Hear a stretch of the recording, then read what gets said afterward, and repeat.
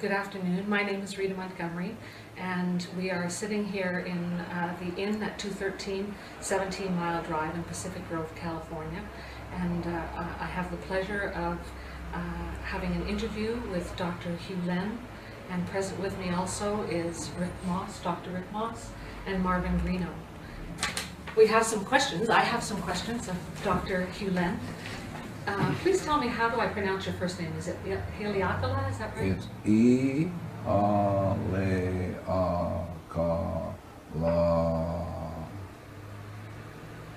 E-A-L-E-A-K-A-L-A.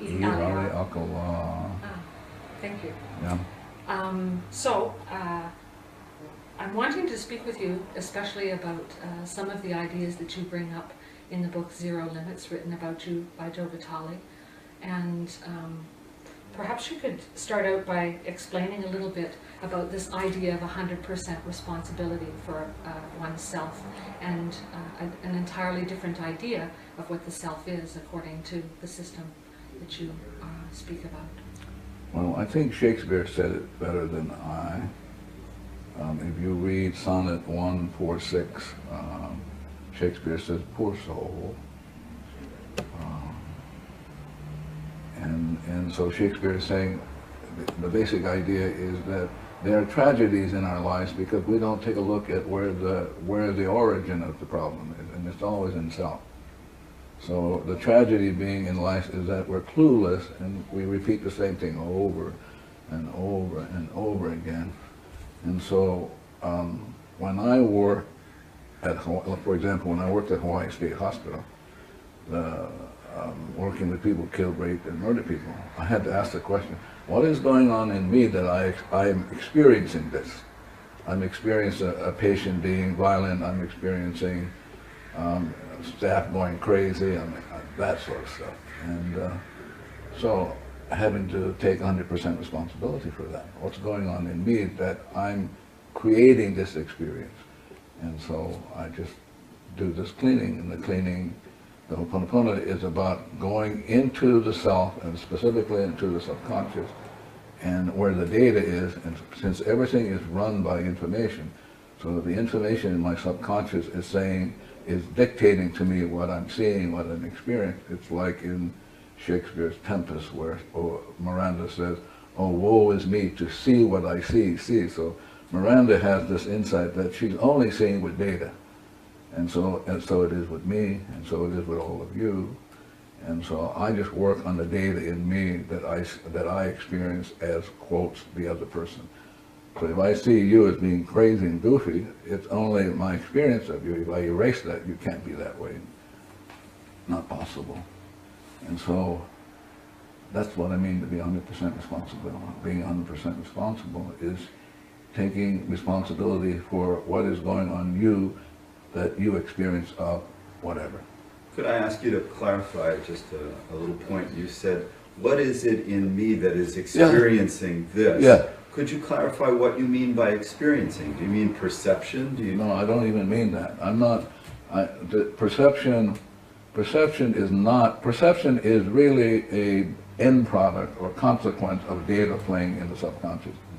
So again, coming back to Miranda is saying, I only can see what I see because the data is seeing what I see.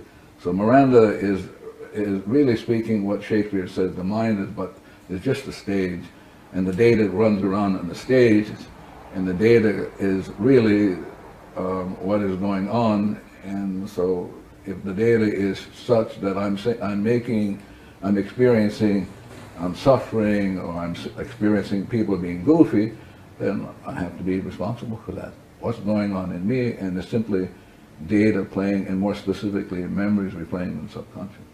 And those can be erased. Mm-hmm. I think that is probably the most profound thing about this Ho'oponopono, is that you could erase data.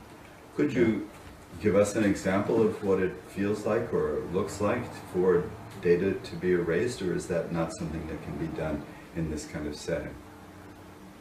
I'm not sure what you're asking. Could you give us an example of cleaning? I mean, how do we erase the data within our own minds? Well, is that something that could be Yeah, of course. You can teach it. Trees can do it. Cars can do it. Anybody can do it. But the idea is the most fundamental question one needs to know is the question, who am I?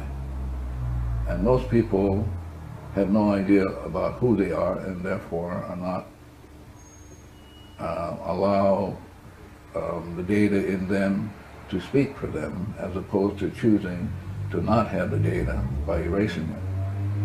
And so it's coming back to great sages like Jesus. Jesus said, love your enemies, and your only enemy is the memory replaying that you experience as a judgment, anger, resentment, hate, annoyance. And so the Ho'oponopono is about falling in love with the data and saying to the anger, I love it, saying to the memory that replays anger, I love you, thank you for showing up, and give you one more chance to free you.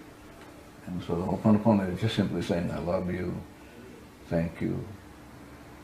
When the data is erased, what is the self that remains? Is it a unique self that is God created? Is it individuated, or is it just pure self? So let me come back at you. So I would ask you, who's talking? Who's asking the question? Well, that would be the data, and yeah. Because the other part of me would know the answer to that. Yeah, but I'm saying since the data is talking, you can erase the data. So I'm saying to people, no matter if you have questions, you'll never be able to get at what is going on because the data is running you.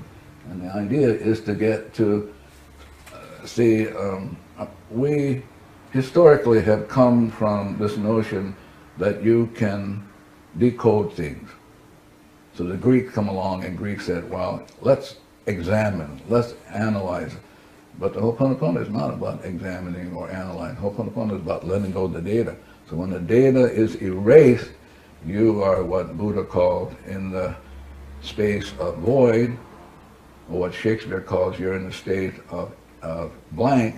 And it is when you are in that state of emptiness, void, and blank, then this inspiration comes through. What quantum physics call the phantom force of nothing. So it's a state of nothingness? I'm sorry? I'm sorry, it's a state of nothingness that you're describing? You have to really be careful because one has to be as precise as possible. No thought? No words? No, not no thought, no data plane. So what does that mean to have no data free? That means you're free. You're absolutely free when no data plays. And and it's only at freedom, or I'll use another word, clarity. Clarity is defined as no data playing. No data meaning no memory replaying in the subconscious that one experiences. So let's say you get the mind back to zero. Is what Jesus called the stone or the foundation. And only on that foundation then can you build something. And then out of that foundation comes the inspiration.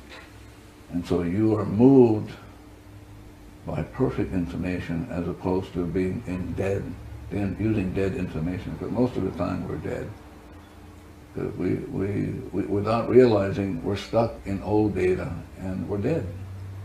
And the Ho'oponopono is about releasing the death and the debt. So we basically have a mortgage on our souls, and we don't even know that. And because we're not conscious of it or not even aware of it, we're stuck in it, and we're just going to suffer. And it doesn't have to be so. But you can erase the data back to zero, and at zero, out of nothing comes this phantom force of inspiration. New data, brand new.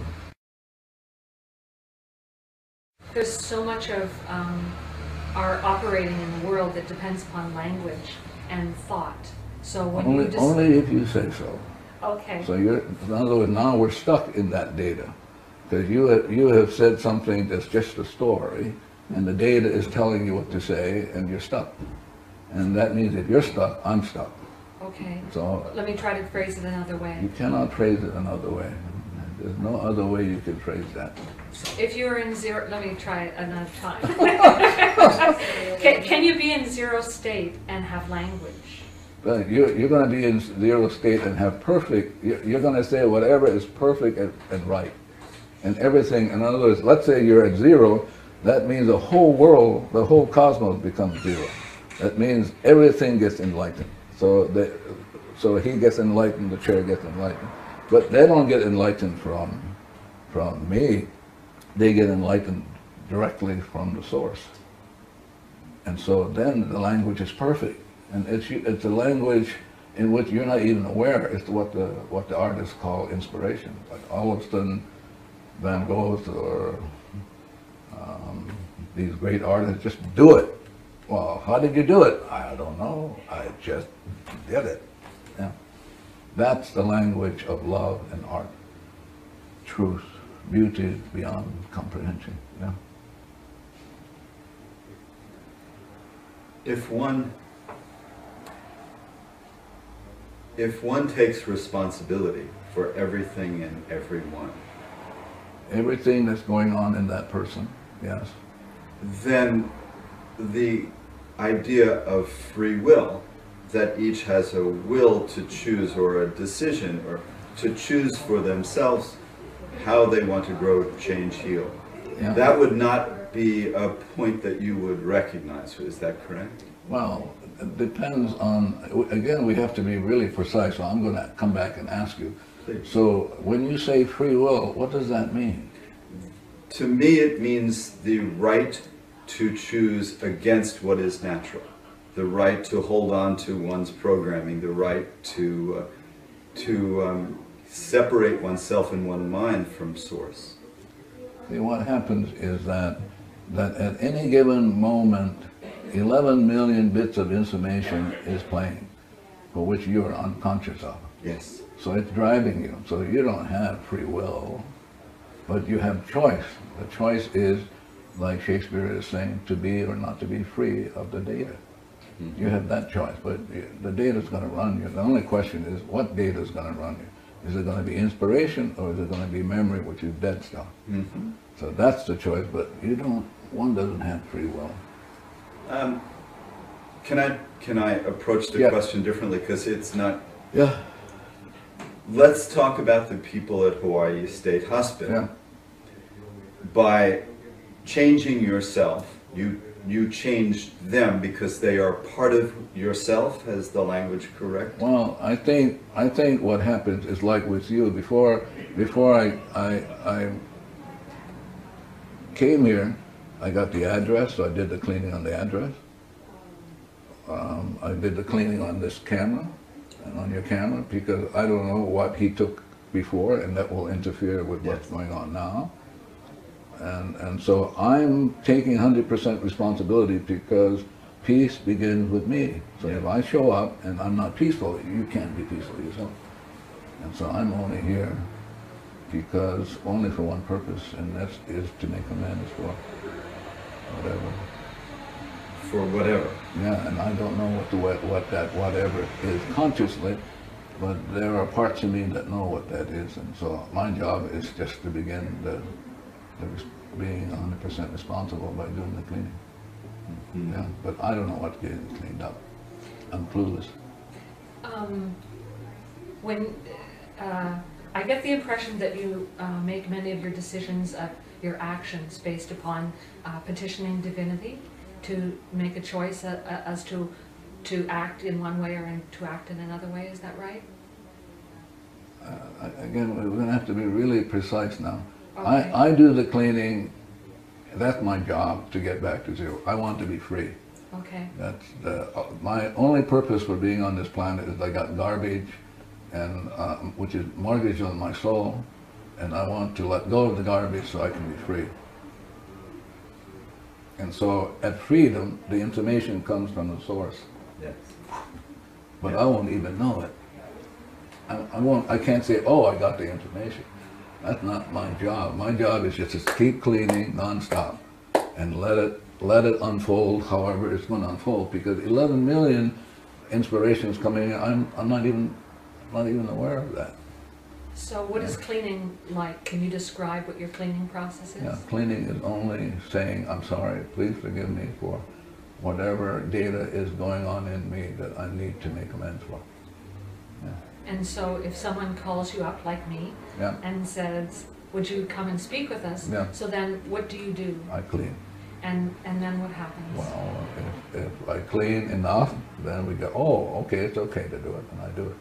Oh, okay. If I clean and I don't get to do it, I won't do it. And there are many interviewers on which I have not done because I don't get to do it, and I'm not making that decision. It's the intimation in me that's making the decision, And not me. how do you know that? I don't know that. No, I mean, how do you know to come? I don't know that. I just do it.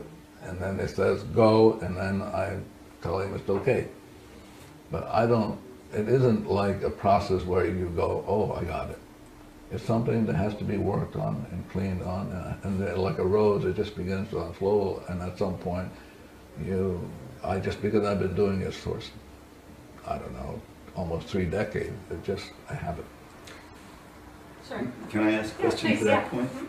Do you believe it's possible? Some people believe they can ask a question and get a yes or no answer. There's psychokinesiology, there's the use of pendulums, things of that nature that allow one to perceive that they're receiving an answer. Do you believe that that's possible? Well, but I want to come back at you again. Please. For me, the reason I'm here is only for the purpose of cleaning. Okay, I'm clear about that. And so,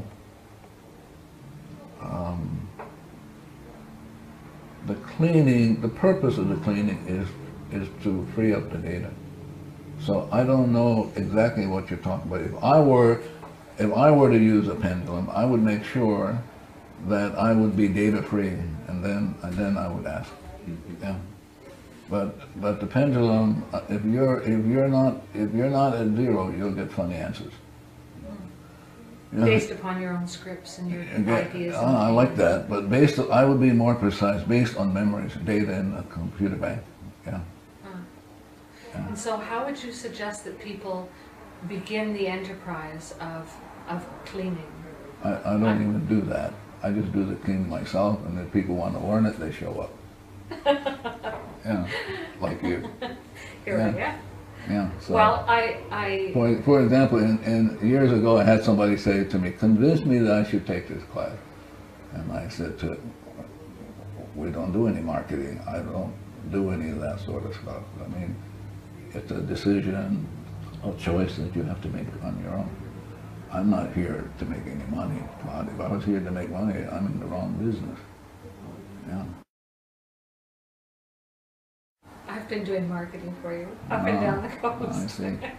Just because I knew it was such a wonderful opportunity for people to meet you. Yeah. I'm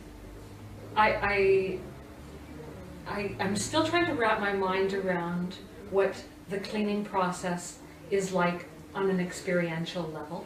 Well, again, you have data. Data I may experience the data as I don't like you.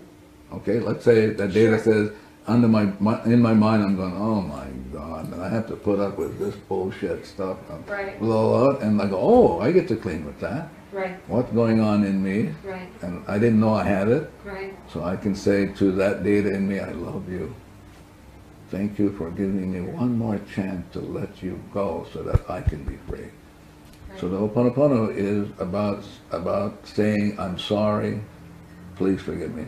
And then the I'm sorry, please forgive me can be said in a different way. I love you, thank you, blueberries, M&M's, the whole kit and caboodle. Yeah. But the notion is that it's my responsibility, totally. So it has nothing to do with you. Right. Yeah. And so you're talking to not the person, but to I'm talking to myself. Yourself. Yeah. Specifically, I'm talking to this inner child in me who is suffering because I'm holding on. So the Ho'oponopono is, you're asking questions, but it's an engagement process. Like you say, you're trying to wrap yourself around it. The Ho'oponopono is about letting go. Right. It's just let go, boom, the data goes, and all of a sudden you get inspiration to do something it never came out for you to do. Right. Yeah. In the introduction to Zero Limits, Joe Vitale talks about programs that go back to the beginning of existence. Yeah. Could you talk a little more about that? Yeah. When coming back again to Shakespeare and when we were initially created at the beginning, we were nothing. Blank, no data, perfect in every way. Didn't have to think, didn't have to make money, didn't have to do any of this sort of stuff. So no data playing. And then out of that no data, which is what Buddha called void, up comes this, what Buddha called enlightenment, which is the source of the light. And then that source of the light decided, and I don't know why and how come, and I'm not interested, decided to create each one of us. And created each one of us infinitely zero. So that's how we began. And so what does it mean to be infinitely zero? It means we experience heaven on earth, nirvana, art, beauty, love, until something came along, and it brought darkness. Yeah. Yeah. Are you in that state of bliss, nirvana? If I was in that state, I would not be here sitting with you guys. I'm here because I have stuff to let go. But clearly you've had a considerable degree of success based upon your having emptied a psychiatric hospital. I don't know what that means, success.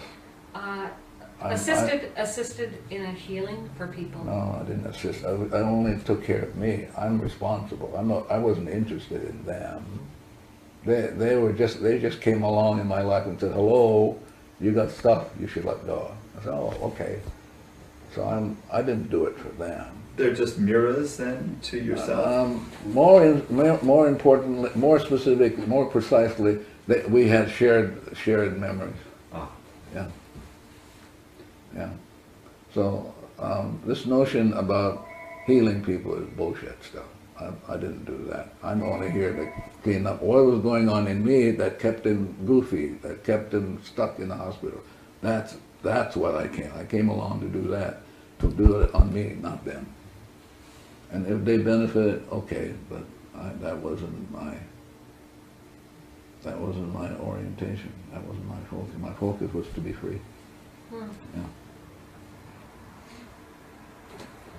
So anyone who comes in front of you in any way, Or before. you Yeah, have relationship with that person You on have some level. shared data. And do you feel a sense of compassion towards the people that you... You're funny. What does that mean, compassion? A heartfelt connection? You want me to be deadly honest with you? Yes, please. It's bullshit stuff. It's like when you're free at zero, you have nothing. You're free. You're not even in love. You're not having any of this stuff you hear, the garbage that you hear. You're nothing. That's what Jesus said. Jesus said, listen, seek ye first the kingdom, which is nothingness, and you shall see God. That's what I'm interested. I'm interested in seeing the God in you guys. Okay. I'm not interested in. So if I see the God in you, then I'm okay. I'm fine. See, it's the data. If I can let go of the data, which is the mortgage on my soul, I get back to zero. Then I'm going to see what Jesus said. I'm going to see God. And nothing but. Yeah, nothing but. And because you guys were already perfect, it was the imperfection of the data in me, not in you. So this notion about saving or clearing out the hospital is funny. The whole universe laughs. That universe is not interested in saving anybody. The universe is interested in one being 100% responsible. Then the universe will sing, Hallelujah. But did that event happen then? That was I'm sorry? The event that's described in the book about you working in the psychiatric hospital. What about it? Did it happen? What happened? Did it so happen that you did cleaning on yourself and that those people were healed and moved on? Let me be really more precise. It's very important to be precise. When I showed up at the hospital, it isn't a job I wanted to do. Right. But I had a friend there who said, we need some help. And I said, well, I can do it. Just give me the names of the people. I can do it from wherever. I don't have to be there. Well, we can't do it because it's confidential. So I said, okay. And maybe after a year or two, I finally relinquished and went. And so when I showed up, all the seclusion rooms were used. And there were people, several people daily in restraint, physical, that sort of restraint. There was really verbal and physical violence on the ward. So I just did my cleaning. What was going on in me that I'm experiencing? Like the toilets flushing with nobody on them, a shower turning on with nobody, you know. And so I just began the cleaning, and months later, without making an effort, the seclusion rooms went. Nobody ended up in the seclusion rooms.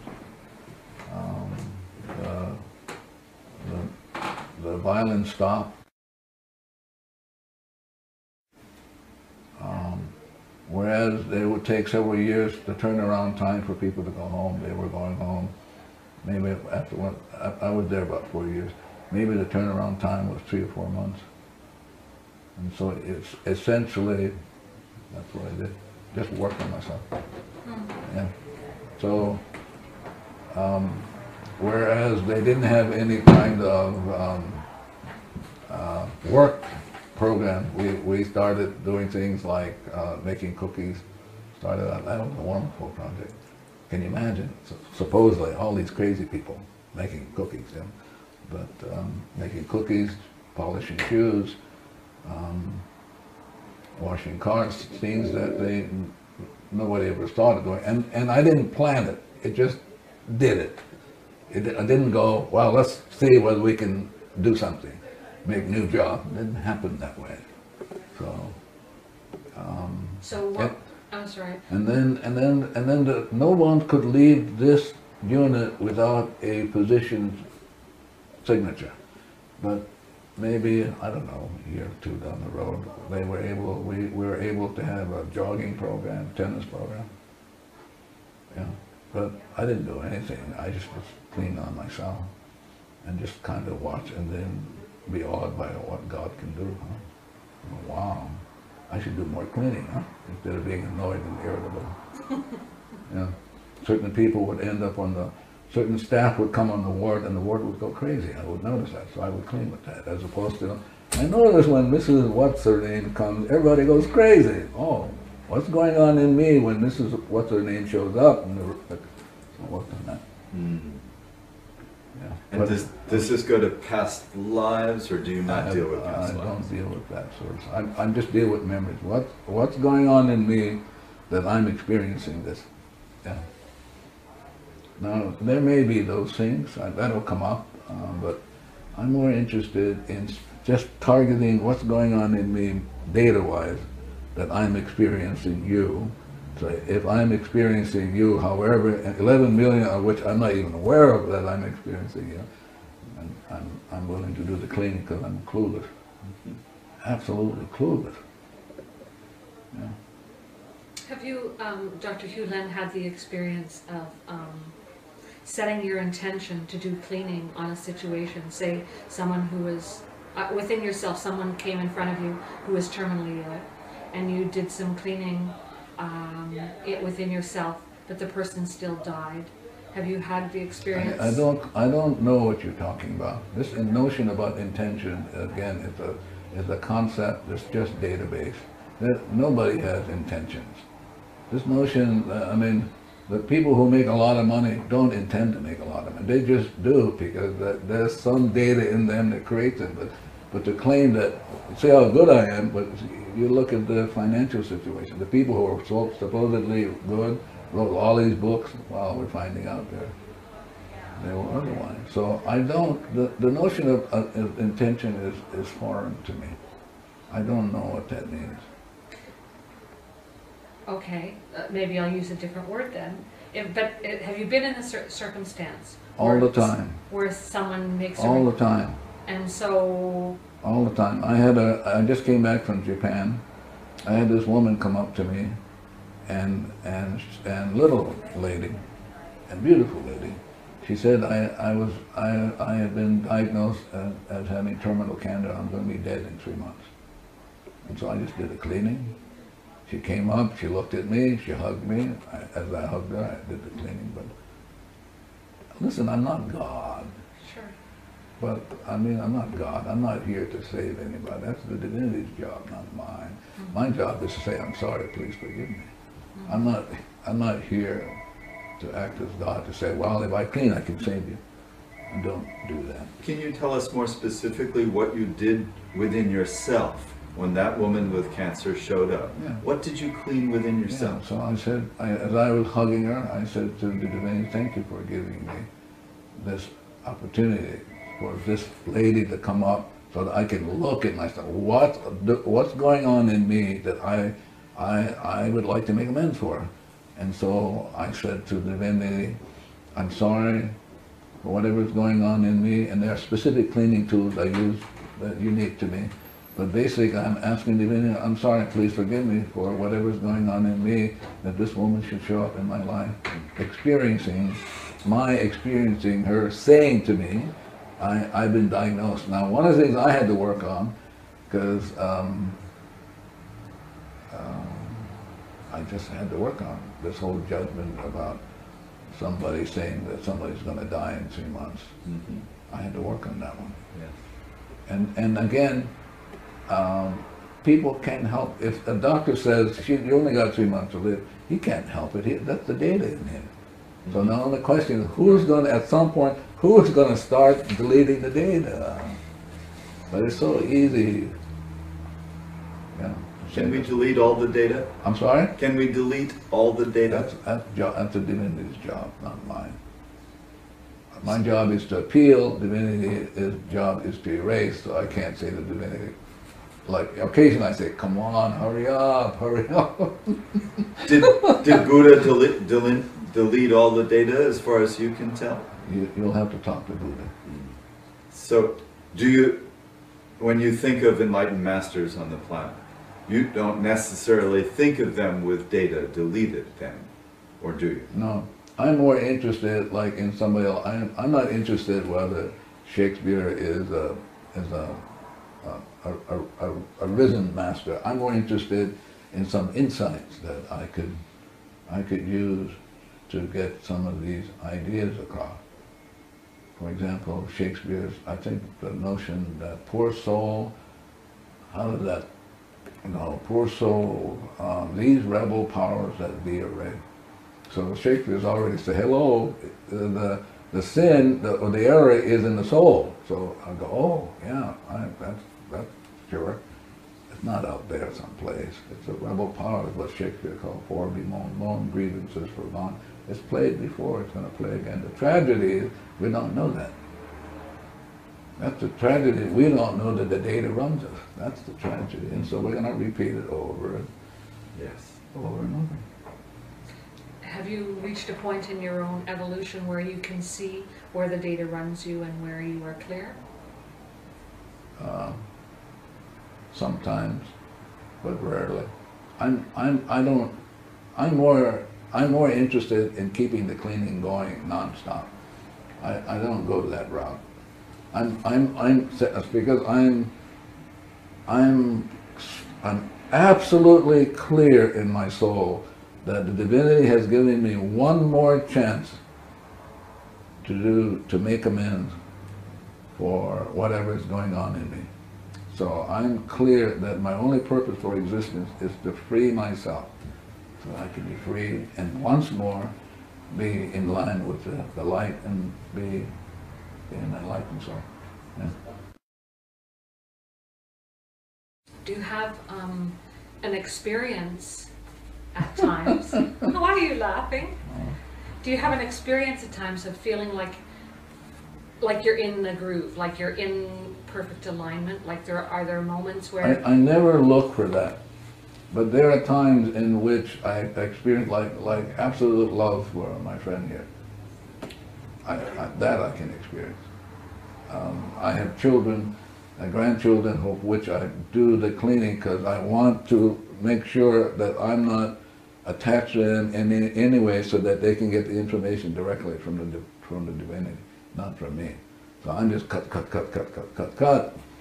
all the time, and occasionally when I get a call from my children, I had two daughters, 30 plus, I should feel love for them. Yeah. When you say cut, are you talking about cutting apicords? Yeah, I'm talking about erasing memories in me that I experience them as quotes, judging them, how come they don't do this way, they don't do that, and all that. Yeah. And they're beautiful, my children are. Beautiful. Yeah. Yeah. But my responsibility for them is to set them free from any grasp that I have on them, which is memory, like trying to grab them. Would that include loving memories? A memory is a memory. So it's a dead memory. There's no such thing as a good memory. So to set them free from memories would be not to remember any of the past that you've ever had together? Or to at some point to see them as gods. Now you say or. Yeah. They're mutually exclusive. Oh, of course, because if I have, and you know, I'm going to be cleaning with them till the day I die. It's just the way it is. I mean, they're there, I experience them, and I want to make sure I'm just cutting these ties so that they get the information directly from the divinity, not from me. Mm-hmm. So, am I sure? I'm never sure. I don't know that well. I just keep cleaning and cleaning. Yeah. You speak, or maybe it's Joe that references the experience of wonder and the importance of the experience of wonder. Could you talk a little more about that? I'm more interested in the experience of freedom. More than wonder. Yeah. It's interesting because that question brings up, there was a chap, they call himself chap, yes, in Australia, who I gave a lecture, and he kept saying, now wait a minute, you mean you don't want us to be curious? That's his comeback. I said, well, to be at zero, you can be in awe, but if you want to take curiosity instead of awe, be my guest. Yeah. It's hard to put things down only because I'm never certain if I'm inspired or not, and yeah. and to be very honest, I don't care. I'm just doing the cleaning, just non-stop. Yeah. So I don't have any intentions to. For example, people will call me. I used to do these things. I don't do anymore. There's a young man in Hawaii who he's having a very difficult quote. His mother is saying he's having a difficult time.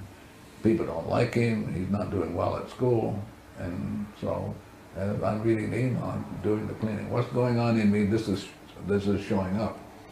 And then she asked how to help him, and I had to remind her, you're not helping him. It's only about you. What's going on in you that you're experiencing that way?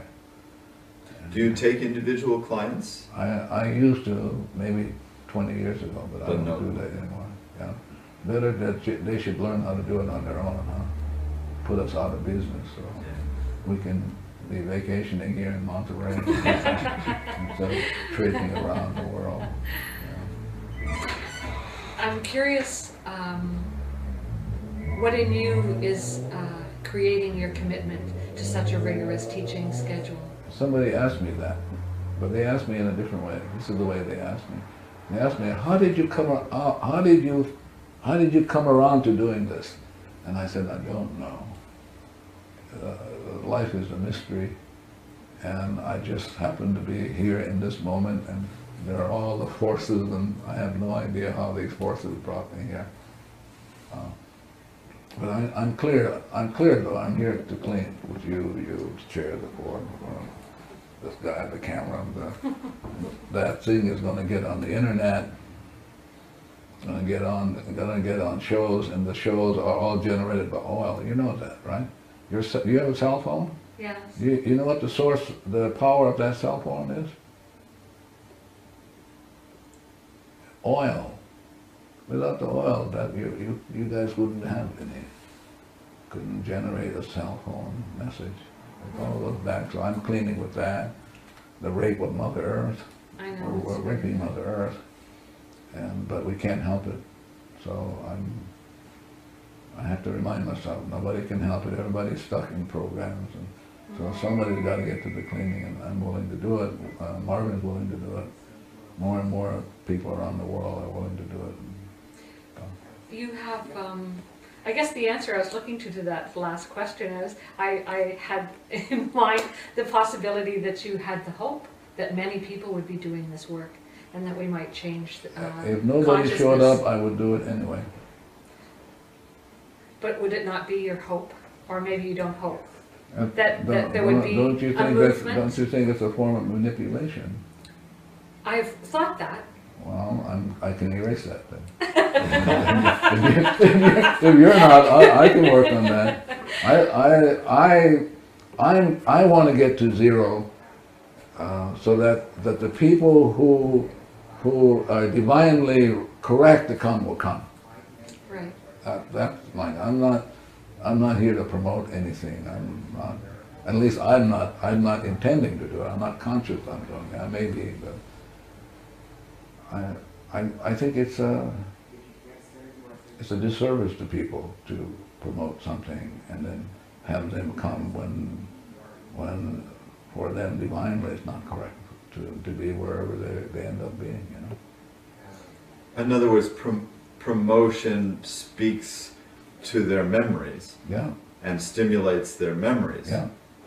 But can promotion also speak to them and stir them to want to erase their memories? If I clean, let's say I clean, and there are 8 billion people out there. If I clean and I get myself back to zero, even for an instant, everybody will get back to zero. Then it's the divine in them that will choose to do it or not to do it. Not some promotion on my part, or some manipulation on my part. Yeah. And the book that Joe wrote about you or with you, yeah. is that a manipulation? Is that, how do you see the book? Well, it depends on what page you're on.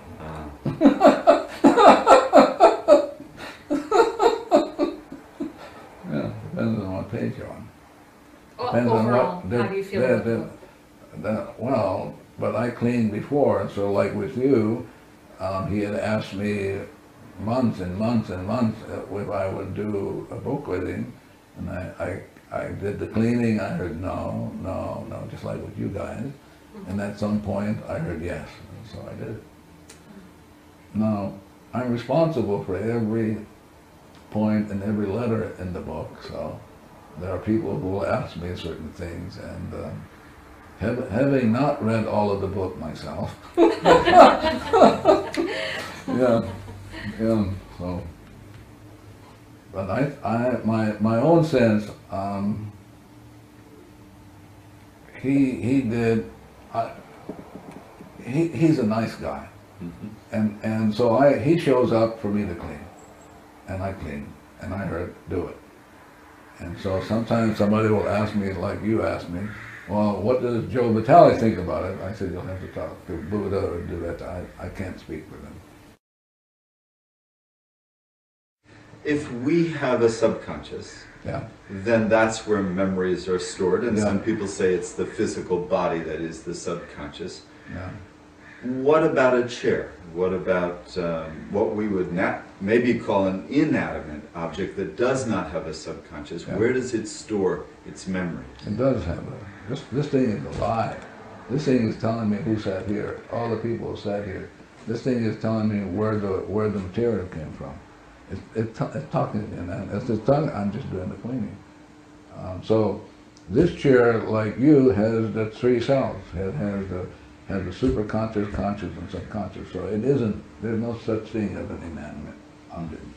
If, for example, you can talk to the camera, You can say to the camera, how many cameras do you have, Alex? So you can say to the camera, well, we're gonna tape this guy, Hew Len, so can you, well, what do you think about that? You can talk to the cameras, and the cameras will tell you. No, I don't know about that. And then let's say he knew how to do the cleaning, and said, well, let's do the cleaning, and so he does the cleaning, and maybe the camera will change its mind. So when photographers say the camera loves you, they're speaking more than they know. Absolutely. Absolutely. Absolutely. Even I had to show you how goofy this thing can be, I had a friend of mine who married a guy who wasn't doing very well in the construction business, and then when like 40,000 he made, and then maybe 3 years later after she married him, he made 3 million. But she knew that her job was to work on all of the projects, talk to all of the projects. And so one day he was having trouble, I think, putting up a scaffold or something. And so she did the cleaning and she heard the nails. She heard the nails, said, we just can't get along. Can't get along. So if you can't get nails to even get along, then you can't put up a scaffold, you know. The scaffold won't work. So the idea is you have to be able to talk to everything. Get them ready. Like little children, you have to say, okay, here, we're starting a new project, here's the address, here, and then you begin the cleaning right away. And then the right subcontractors will show up, I mean, and the right banking will show up, the right whatever. But everything is alive. Yeah, so everything has the three selves. Yeah. I've seen the kind of process happen that you're describing, where everything just drops into alignment with a plan. But how is it, would you encourage everyone to learn to have the facility that you have of talking to furniture and talking to a plan and talking to all the forces that go into making something work? Whoever shows up over the weekend and at this lecture, I'm going to talk about that. Yeah, but I'm not going to yell at the rest of the world and say, come on, I have something I'm going to tell you about this. You could really use. That's an imposition. Yeah, it's an imposition. It's not a gift. It's an imposition. Yeah. Yeah. My job is to do my cleaning, and then if I do my cleaning, get back to zero, everybody will get back to zero. That's the only purpose I'm here. And then people show up because they would like to. However they've heard it and they would like to know more, I'm willing to do that. Because if I can get more people to clean, then I'm going to have more enlightenment, huh? Great. As opposed my light bulb my children say, Dad, your light's out. Say, thank you. Are there certain activities that you engage in life that help you to get to zero more than others? Yeah, like eating cleaning foods, drinking liquids that are cleaning, having plants in your environment that clean, of course. Yeah. When you are doing cleaning, are you going into an altered state of consciousness? No. You're just doing it from your conscious mind and trusting that. Well, I'm hoping I'm doing it consciously, but I'm hoping I've talked to my subconscious, who is a computer bank. That the subconscious has heard me enough. I've fallen in love with it, and has asked it, please help me with the cleaning. And so I've downloaded every information that I know about the cleaning, and so my subconscious knows it, and it will do the cleaning. So, are there any guides or angels that help one with cleaning? If you eat blueberries, for example, blueberries erase memories and open up angelic kingdoms. Yeah. Could you speak to us a little about angelic kingdoms? What would you like to know? Are there levels to them? Do they interact with humans? I don't know those things. I don't go that route. All I know is one day I was cleaning years ago, and then he said, "Why don't you try blueberries?" I said, "Okay." And I said, "Well, what do you say?" I said, "Well, I could see the angelic kingdom." And then that was it. The discussion ended. I didn't hear whether they were levels, or they were stretched out. I didn't hear any of that. Do you mean like nature spirits when you speak of angels? I don't know what that is. Like people say that there are little people that are guardians of plants and the earth. No, I'm talking about angelic kingdom. Other universes, other dimensions that open up, stretch open. So you eat one blueberry, just stretches, and your mind goes, wow. Yeah, and you may not be conscious of it. That's the 11 million for which you're not conscious. Right. And it's different with blackberries than blueberries. Well, I don't know about blackberries. I know blueberries. I know strawberries. Those things. Strawberries, for example, deal with women's hatred for men. Lots there, you know. That's right, I remember something. I forgot all about that. Why don't you tell us a little bit about women's hatred for men? Well, I'm going to go back to a story, and the story is probably, they have similar stories across culture. So anyway, this is a Los Angeles story. So divinity said, "Hello, heaven on earth now. You get this experience." You go, Adam goes, "Yeah." Eve goes, "Yeah, wow, incredible." And so divinity then says, "Now you see that tree over there? That's the tree of knowledge. I wouldn't eat that stuff. You see that apple? I wouldn't eat it because you don't need it. You're already perfect." Well, maybe zillions of lifetime, Eve says to Adam, "Come on, we got to eat that because I think he's keeping a secret from us." And then along comes the so-called serpent part of the, yeah. So finally, they eat it, and then Jesus, or not, sorry, I take that back. God comes along and in his long robe, and you can hear him swishing. And then he goes, "There's a difference in vibration in this." And Adam says what? What does Adam say? Adam says, "She made me do it." Oh, that's right. She made me do it. And that's the story of women. Abused, neglected, Scapegoated. but she made me do it. And so women end up, for example, with menopause, rage. That's rage. That's the kind of stuff that can be prevented, but that's rage. Menopause is rage? Yep. So I just throw that in, yeah, for good measure. Rage. Prevented by cleaning? Oh yeah, it could be worked on, but you know, it's better to work on it before than wait till towards the end. All of a sudden, it's like, You mean the cessation of menses is rage? Or the symptom all the with it? it's rage. You're talking about hot flashes and stuff like Yeah, that. it's rage. Symptoms. Yes. the Yeah, symptoms. it's rage. It isn't, quotes, natural. It's not a natural state. I can't imagine God would create somebody and create you and say, "I'm going to make you suffer." I can't imagine that. So where did it come from? Well, it came from, she made me do it. So we have a lot of Ho'oponopono.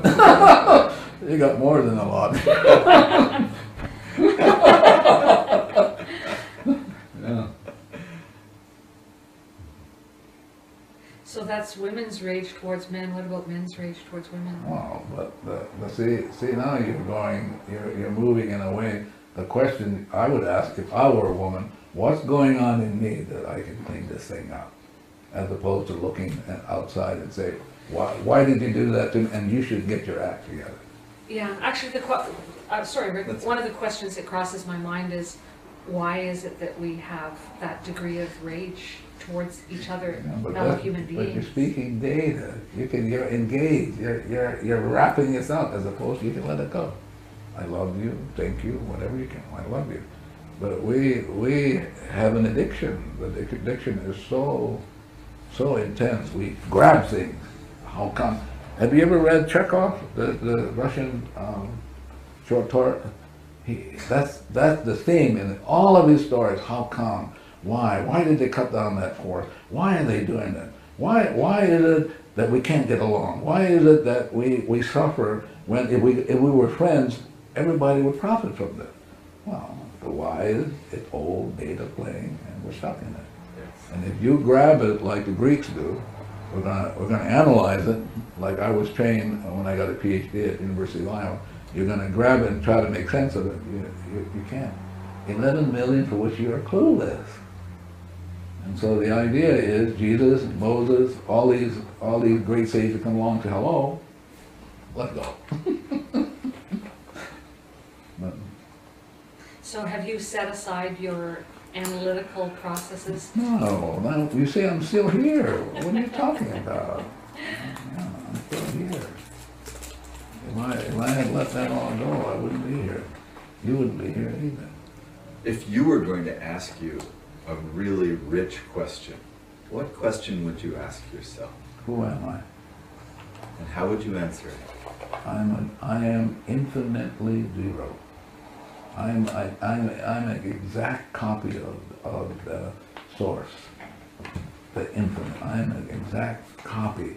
That means I'm perfect in every way. My problem is not me. My problem is the data in me. Are you an individuated perfection? What does that mean?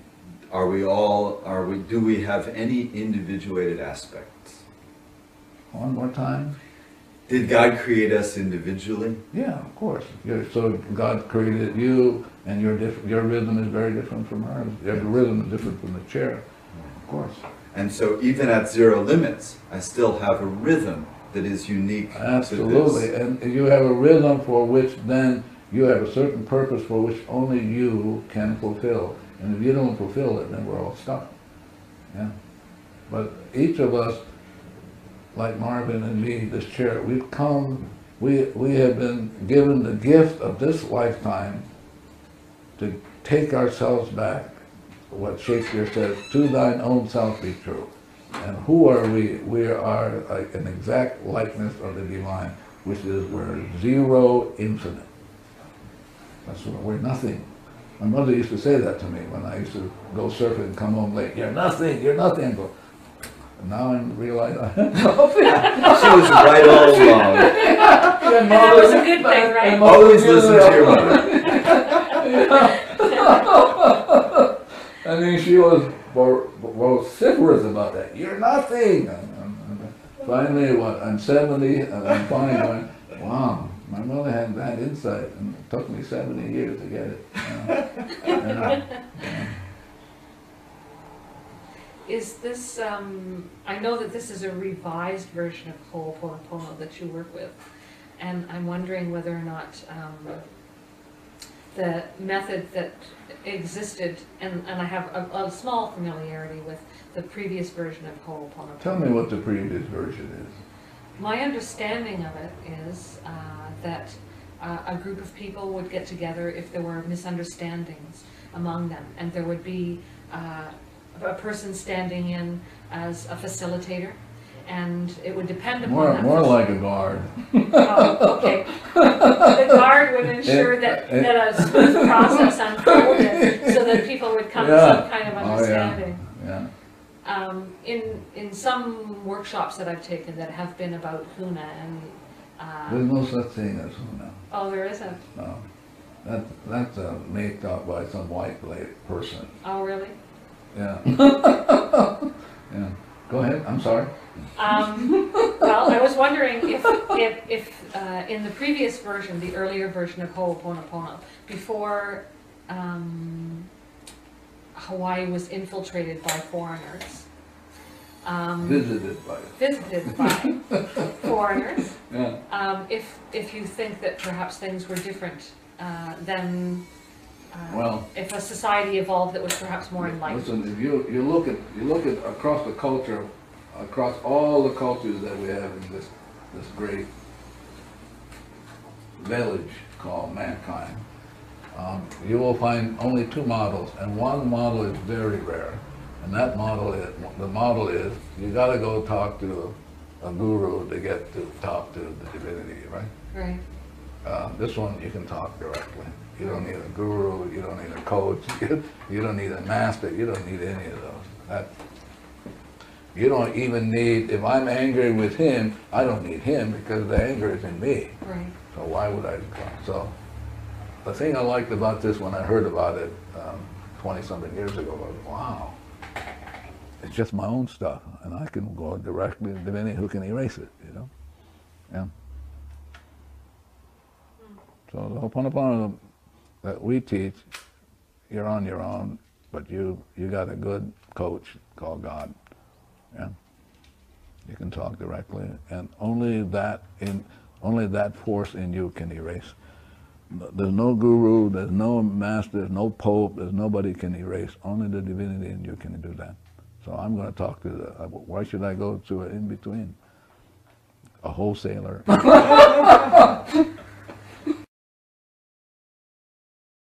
You have a whole team of people, do you not, who do the Ho'oponopono work with you? I'm part of a group of people who we have developed over the last 25 or 26 years. Some of them are coordinators, like my friend Marvin here, who does most of the work. He has to listen to all these telephone calls, get these emails, and I'm glad I don't have to. That's not my part. I wasn't created for that, thank God.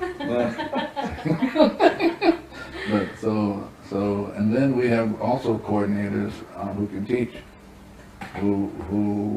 so coordinate teach, and then we have people who teach who don't coordinate, and then we have key people who are key people because of the cleaning that they have been assigned to do, not because of anything else, but they are important people in terms of cleaning. If we can get them involved in the cleaning, we will have an easier go. Yeah, so we have 1, 2, 3, 4 of them. Yeah. So these people are particularly skilled at cleaning? Not that they're skilled, they're the worst people on the planet. Really? Divinity says, okay, let's get the worst people on the planet to do the cleaning. Wow, I think that's wonderful, don't you think so? So, we have the biggest troublemakers in the cosmos helping with the cleaning. Yeah, I'm serious. Yeah. So why, you know, Divinity said, why would I? Jesus came and said, why would I fall in love, be in love with somebody that already loves me? I'm going to go look for somebody who hates me. So we got a lot of people who are kind of that category who can clean, because that's what they've come to do. Wow. Yeah. That's inspiring. You suppose she got that? No. I didn't. Can you share that with her? Did you get it? Yeah, go ahead, share that with her. I don't understand. That there are people who so want to clean up themselves and they have so much work to do that their cleaning really transforms the planet because how much they have to clean. Yeah. Yeah. And without their cleaning, we would have, it would take a longer They are big time. vacuum cleaners. Yeah. Mangungus vacuum cleaners. And they only showed up over the last 30 years. But Marvin is not one of those. He's one of those finite. He has that. I can see that. He has one of those French. He swivels, really. Yeah, he swivels.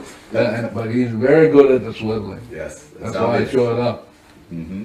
So Marvin, we haven't let you get a word in edgewise here. Would you like to share a little bit about your experience in doing Ho'oponopono? Well, I don't know where to start, but it's something that I'm just very thankful for the divinity to give me as a tool to get back to where I'm supposed to be with God. I'm just in awe to have this kind of tool to be able to go back to Him, basically. It just transforms my life, you know. So used to be, I would, for anything that happens, I would look at other people, other than myself, to point a finger to and say, you know, you did it, instead of looking at me. Right. So just change the whole thing. So it's just cleaning. It's just about cleaning. So that's all I can say. Thank you. Thank you. And boy, is there cleaning to do. Tons of them. You know, No matter what you do, there's always tons of you them. always you have people who are signing up, who want to know this or that, and you know, I'm glad Marvin got that area covered. So you get to just show up and do the work. Well, but I get to do my part, which is not easy. Yeah. Because what you're dealing with is the addiction for engagement. The addiction for engagement, did you say? Yes. Yeah. Like As you want to wrap your hands around it. Yeah. You want to get a hold of it. Yeah. And the realization is people cannot help it. Right. So somebody's got to get to the cleaning, and so the idea is that's my responsibility, his responsibility. So one of the things that we say to the staff in the class, hello, do your cleaning, don't be asking any questions at the engagement. If they're willing to do the cleaning, the class usually goes fairly smoothly. So, you know, because they can catch areas for which I'm not even conscious of, you know. They can pick it up in there. And how many people we have this weekend, staff? We have 4, Yeah, including me 5, yeah. and So, then my kids are volunteers. yeah. But it's the cleaning that's going to get us through this weekend, because if we're doing our cleaning, then they will get the information directly from the source, as opposed to getting it from us. Lao Tzu once said that to become knowledgeable is to acquire information constantly, but to become wise is to let go of Yeah. information constantly. That would Yeah. be similar to Yeah. Ho'oponopono. Yeah. So, but more importantly, if you're at zero, you allow everybody else to be at zero, and they get their own information, as opposed to you're thinking you're going to deliver the information. If you're coming from, I got the information, I'm going to deliver it to you, you're going to be in trouble. It's going to be a long weekend. But if I'm willing to clean along with the 5 other people, the room will get what it needs, the chairs will get what it needs. I mean, really, so profound. The floor, the building, the Sheraton will get it, the land will get it, San Jose will, this will go out now, light up the whole world. Yes, it's beautiful. Yeah, tough to do. Yeah. Yeah. There was a point in Zero Limits where you mentioned, where it is mentioned, I like that better, yes. that when you were doing cleaning, sometimes you would feel pain in your body. Yeah, And I've been working with I love you, I'm sorry, please Yeah. forgive me, thank you for, yeah, with a fair bit of dedication, Yeah. not as much as you probably, but yeah, for about 8 months now. yeah, And I noticed times where I would feel, it felt like I would describe it as an energy knot that would Yeah. congeal and harden and intensify in my body. yeah, And as I kept on doing cleaning, yeah. that it would sort of dissipate. Is this a common pattern that you? I think it's different for everybody. Yeah, that's the thing I love about the Ho'oponopono, is that there's no one program for everybody. Everybody is their own program. And so the program is to really erase the data, to get everybody back to zero. And once they get back to zero, they'll be awed by who they are. They'll fall in love with themselves. They'll be grateful. That's like the word aloha for the Hawaiians. Some Hawaiians, I should be careful. Some Hawaiians, when you say aloha, you're actually saying alo means to be in the presence, and ha means God. So when people say aloha, you're actually saying I'm in the presence of God. So the Ho'oponopono is to be in the presence of God, and you have to recognize that everything is really God-made. And if you mess around with them, it's going to come back and swat you. Yeah. Best to say, ah. Yeah. Do you, meditate, Dr. Hew Len? I meditate with my eyes open. Yeah.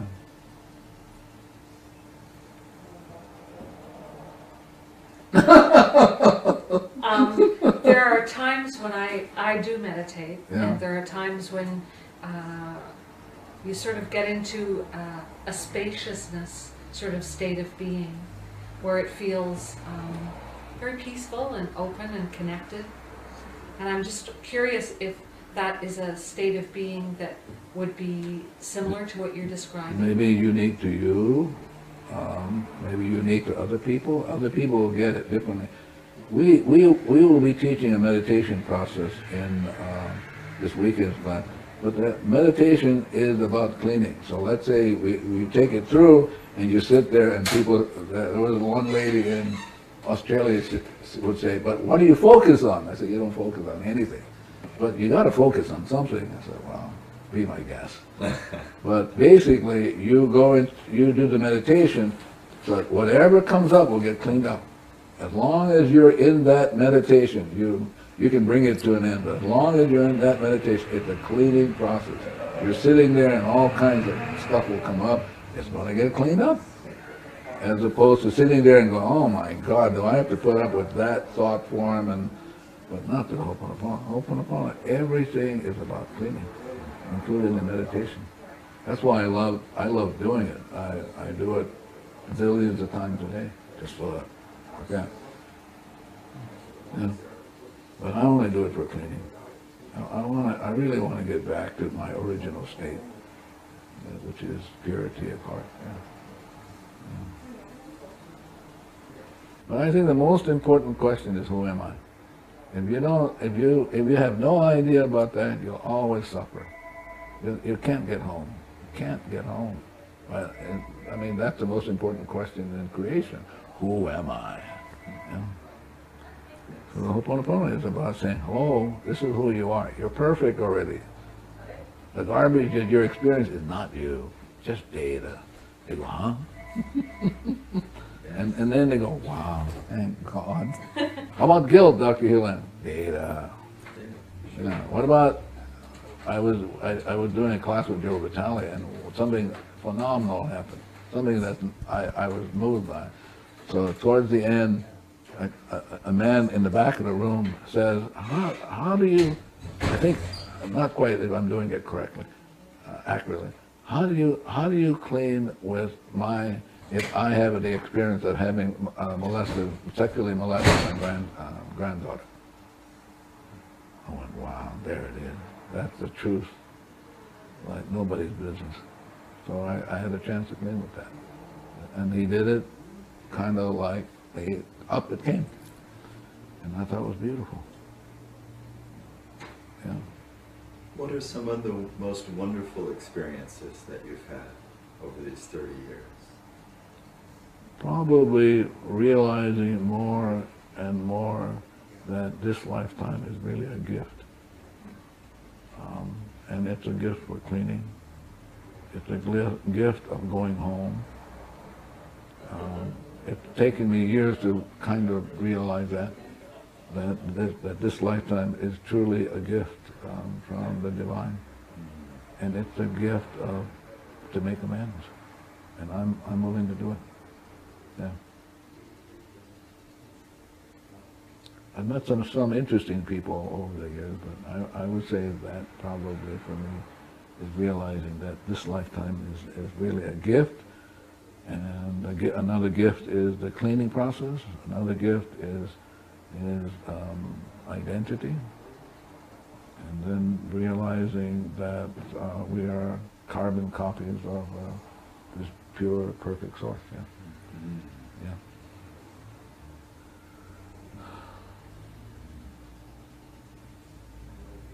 Yes. Do you have experience of moments or blocks of time where you feel yourself as source? As what? As divinity? That being in a state of consciousness, perhaps where you would be merged with your high self, your conscious mind and your high self would open up a window of perception? I have moments of feeling love for myself. I have moments of feeling love for my children. I mean, the kind of love where you have no attachments. That I have this experience of experiencing God's love for my children. I've had that experience. I've had the kind of experience of God's love for me. Is it possible that God is the only thing that loves? Oh, that absolutely so. So God is love. Everything else is a mimic. I've heard it said that love is looking with the eyes of God and seeing God. Yeah, well, that's what Jesus said. Seek ye first God.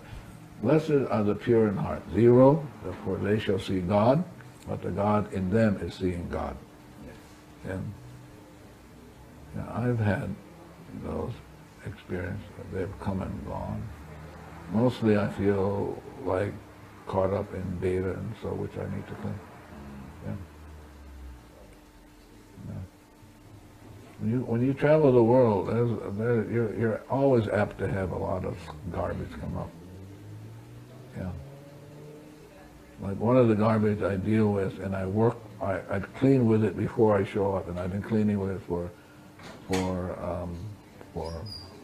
almost 3 decades, is this notion that you can come to an appreciation of God by grasping, through the grasping process, the engagement process.